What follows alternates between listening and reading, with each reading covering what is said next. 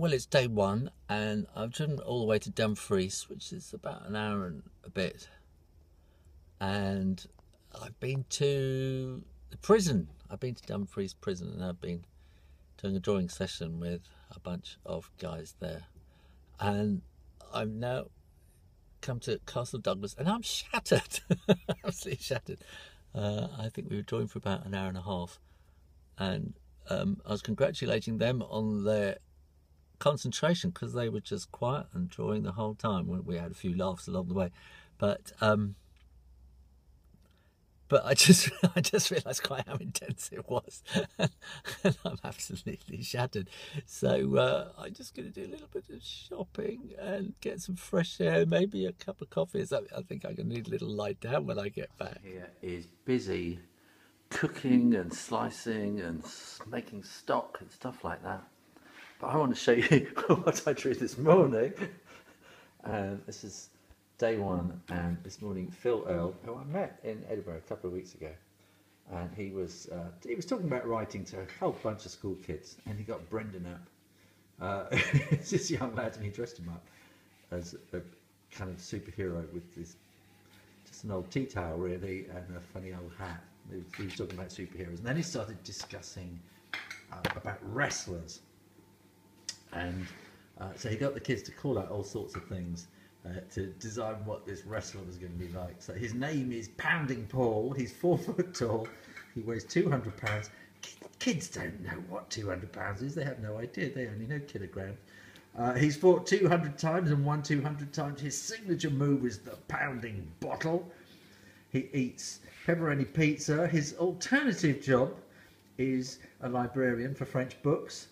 And his real name is Jeff Bob, and he wants to be a rock singer really, and he's not married, but he does have 12 kids. So this is what happens if you have lots of kids to give you ideas. And then I went off to the prison, and on the way I had some fish and chips. No, I didn't. I had fish and fries, which is a little bit weird because it was advertised as fish and chips, and I was expecting chips, and I got fries. Never mind. And this evening, I went to see Mairi Hedderwick, who does the Katie Morag stories, which you may have come across. And I was drawing her in the dark at the back, so I could hardly see her. It kind of looks like her, but she's a lot kinder faced than that. And she was talking about Granny Island. And she said that when she first wrote the stories, it was actually Grandpa, who she called Grimpa.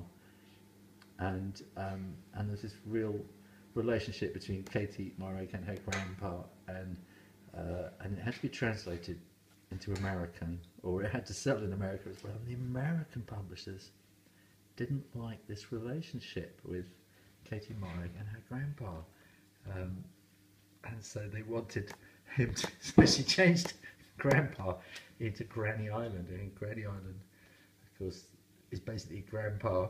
She drives a tractor and all sorts of stuff. Just like Grandpa would have done. Now I nicked her idea of Granny Island in my Ricky Rocket stories, and he's on another planet. So Katie Morag's on an island, Ricky Rocket's on another planet. So here's Granny. I called Granny Earth because she's still back on Earth, but it's ripped off straight from Katie Morag. And she was telling all sorts of stories as well. And she said she used to see the ships going down the Clyde and wonder where they went.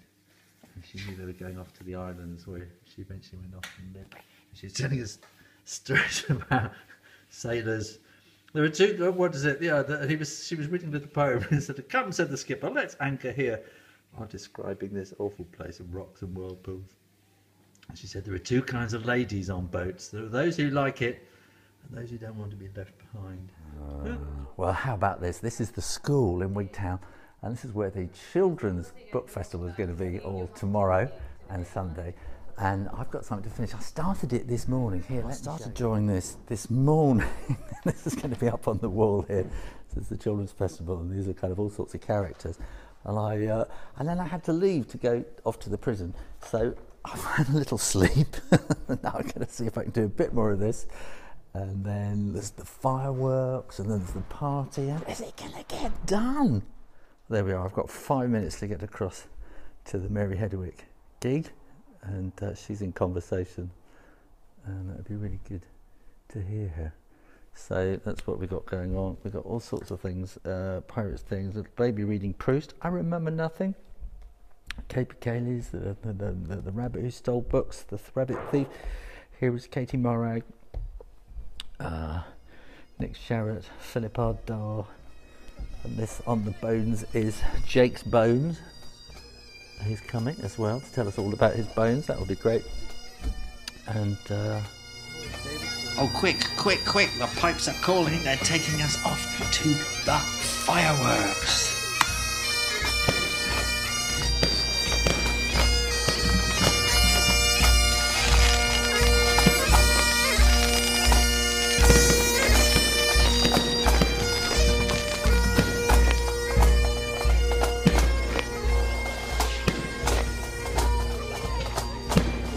I hope you enjoyed that. There'll be lots more tomorrow. I won't be quite so tired, and I'll do some more sensible drawing. I haven't got to go driving around the countryside. So I'll see you then. Don't forget to go to wigtownsketchbook.com, find out all about my Kickstarter. You can support this whole Wigtown project and get some fantastic rewards too. In the meantime, keep drawing, and practice. And I'll see you next time. You take care now. Bye-bye.